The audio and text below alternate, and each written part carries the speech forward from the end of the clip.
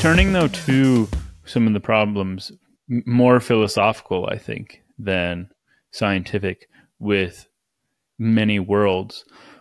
Maybe the one we should start with is the preferred basis problem, though I think you prefer to just describe it as the ontological problem. Right. So this is very much the question of what justifies this language of worlds. So if in a certain sense, I've reversed the order here. I've given you an explanation of the many worlds theory that sort of builds in my preferred way of thinking about this, which is to say that things get structurally equivalent to many worlds. But if you just step back and say, maybe at the microphysical level, the way I want to understand the fact that things can be doing two things at the same time is I want to say they do different things in different worlds. Then you've got a problem like how is that justified at all, was the first question. I mean, the theory doesn't, at the fundamental level, say anything about worlds. It just says the particle is doing two things at the same time. And even if you could, this gets slightly more technical, even if you could justify the notion of a world at all, at the fundamental level, quantum mechanics lets you divide up physical reality into definite properties in a whole bunch of different ways. So, for instance, suppose I've got a particle that is it's spinning both clockwise and anti-clockwise at the same time around the z-axis, say. Well, you could try to describe that as saying, well, there's a world in which it's spinning clockwise around the z-axis, and there's a world in which it's spinning anti-clockwise around the z-axis, so there's two worlds. But mathematically, a particle, well, of a certain kind, that's spinning around the x-axis, around clockwise and anti-clockwise at the same time around the z-axis, could be redescribed as a particle that's spinning clockwise and anti-clockwise around the x-axis at the same time. And so now you could start saying, well, now there are two worlds. There's one in which it's spinning clockwise around the x-axis and one in which it's spinning anti-clockwise around the x-axis. And those descriptions look incompatible, but nothing in the microscopic formalism will tell you which is right. So the temptation, and people fell into this trap a lot in the 80s, I think, is to say, right, we weren't quite right that the many worlds theory is pure interpretation. We have to add just a little special sauce to it. We have to add a bit of mathematics that will tell us what the worlds are. And the idea was, that was how you solved the third basis problem. You put some math in that said, these are the worlds. But it became recognized that as soon as you did that, you spoiled the main advantage of the many worlds theory, which is this conservatism I'm talking about. I mean, if a multiplicity of Davids is the price you pay for interpreting our best physics and not having to redo quantum mechanics, then maybe that's a price worth paying. If you've got a plan to redo the whole of quantum mechanics, and by the way, it also involves a multitude of Davids, that starts to seem a bit absurd. So it became recognized, I think, that a worthwhile many worlds theory couldn't justify this talk of worlds by a change of the fundamental equations.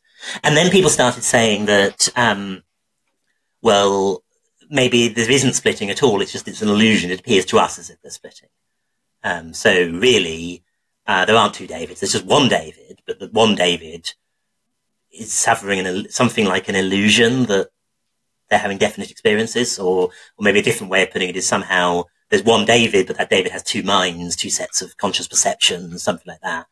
And now you're off to some very sketchy philosophy of mind and some things that seem very off the way we want to do in normal science.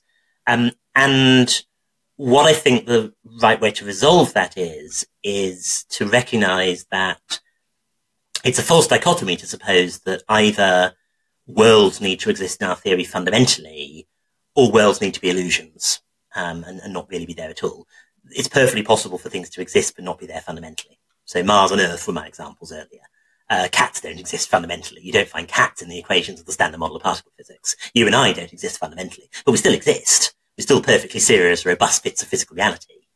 Why is that? Well, it's because we're emergent as sort of autonomous, self-contained dynamical systems, describable in a relatively robust way. That's the criterion in science generally for higher order ontology to be present. If you apply that criterion to the many worlds theory claim, then you find you get this multiplicity of classical goings on.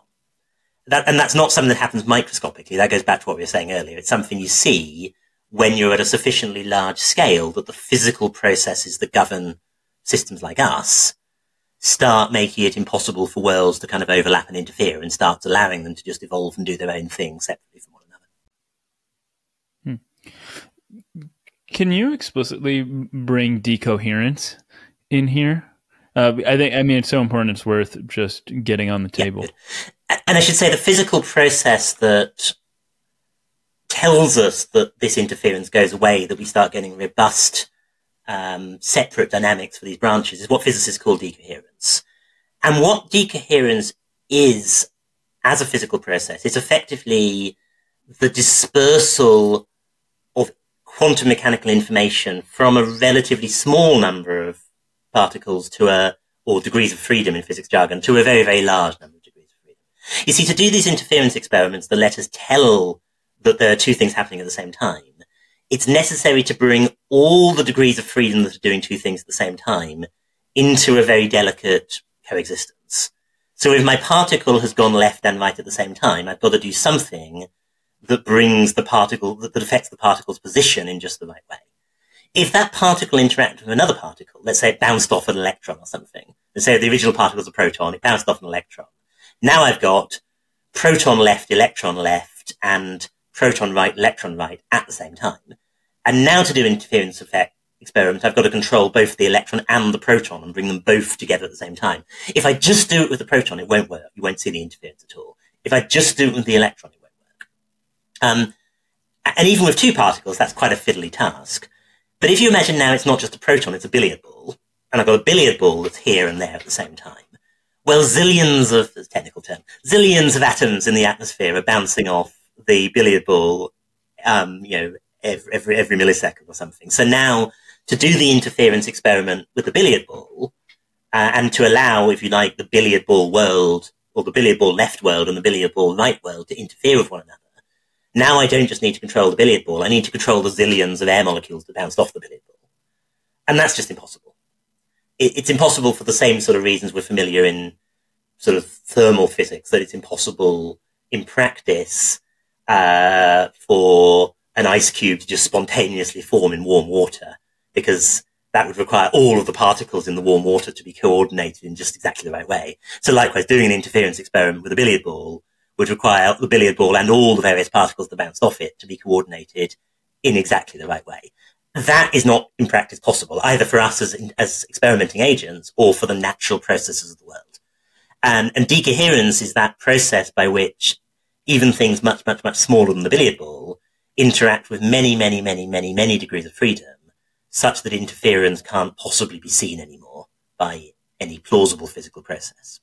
And it's that process that means that the world language makes sense. The world language makes sense when interference between the worlds won't happen. And the physical mechanism that means interference between the worlds won't happen is decoherence. And decoherence happens basically whenever something gets sufficiently big.